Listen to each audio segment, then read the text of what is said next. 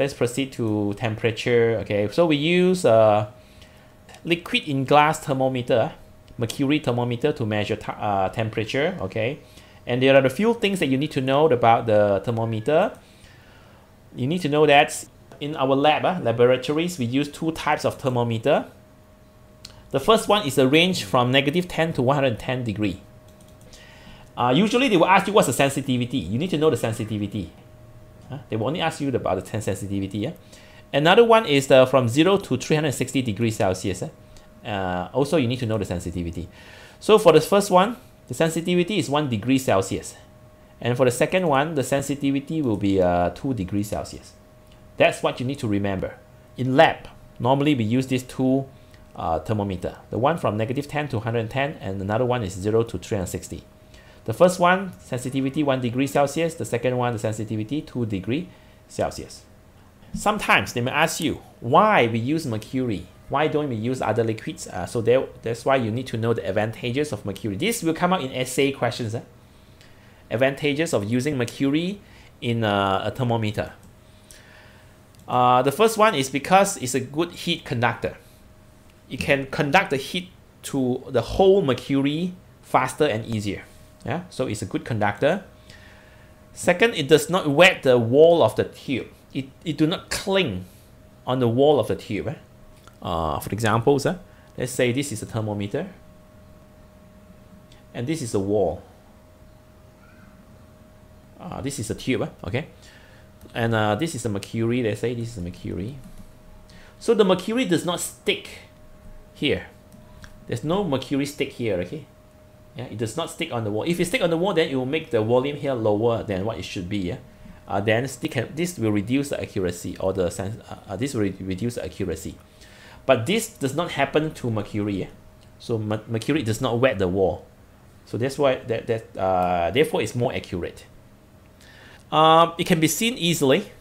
Silvery gray. Yeah? The color is silvery gray. It's not transparent. Compared to alcohol, alcohol is transparent. So this can be read easily.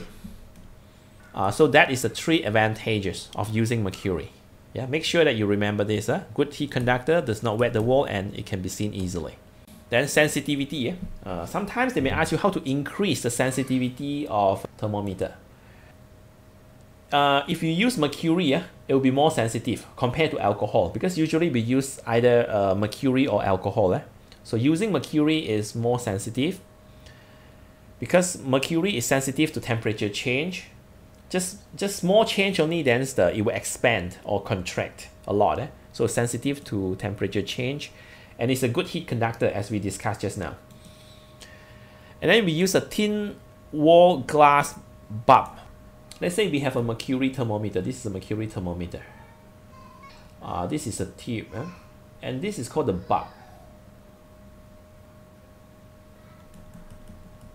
This is called the bulb. Okay. Now the bulb here, the wall here should be thin.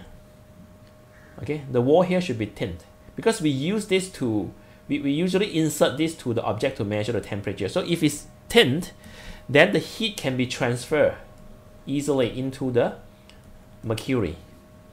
Okay, if the wall is thin, the heat can go in easily. But if it's thick, then it takes longer time for the heat to transfer inside. Then it becomes less sensitive. So if you want to make the thermometer sensitive, then the wall of the bulb here must be small, must be thinned.